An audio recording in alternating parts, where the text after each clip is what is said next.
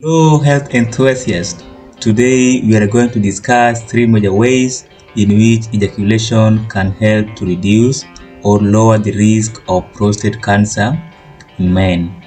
Prostate cancer is a type of cancer that occurs in the prostate gland, which is part of the male reproductive system and plays a role in production of a fluid which together with the sperms from the testicles make up a semen. Prostate cancer is the second most common type of cancer that affects men. In the US, 1 in every 7 men are at risk of getting prostate cancer at some point in their life. Now, prostate cancer begins when cells in the prostate develop changes in their DNA or undergo mutation so that the cells grow and divide more rapidly than normal cells do. The abnormal cells then replaces the normal cells and a tumor develops. Just so you know, prostate cancer is not the same as prostatitis. They are different. Three major hypotheses explains how ejaculation can help to reduce prostate cancer risk. And the first one is prostate stagnation hypothesis.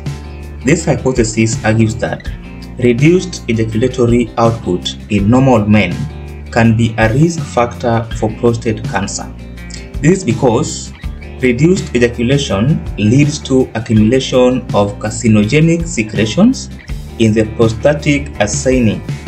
These secretions can lead to inflammation developing.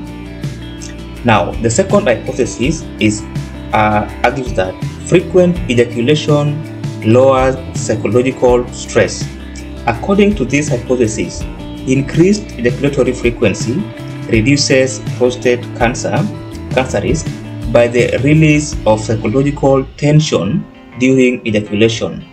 These make the brain to calm as well as the nervous system and also lowers the sympathetic nerve activities, preventing prostate cells from dividing quickly and becoming cancerous.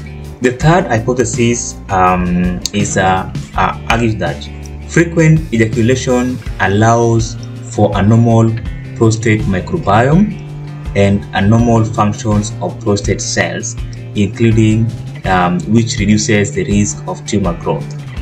According to a 18-year Harvard University study, the risk of prostate cancer was reduced by 20% for men who ejaculated 21 times a month compared to men who only ejaculated 4 to 7 times a month. Apart from prostate cancer, ejaculation can also help to improve heart health, brain, immune system, sleep, and mood. So, what are the risk factors of prostate cancer? The first one is age. So men who are over 50 years are more susceptible to prostate cancer. Race. African American men are at higher risk of getting prostate cancer. And genetics. So if there's a history of prostate cancer in your family line, then you are most likely to get prostate cancer at some point in your life. Weight.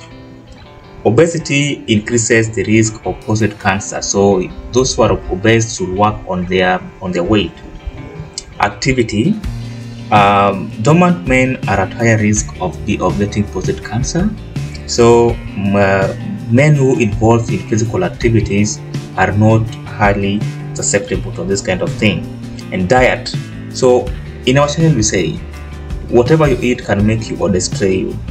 Men who consume high animal and dairy fats are at higher risk as compared to people or men who include fiber and fruits in their diets. Thank you for watching and tell us what you think in the comment section.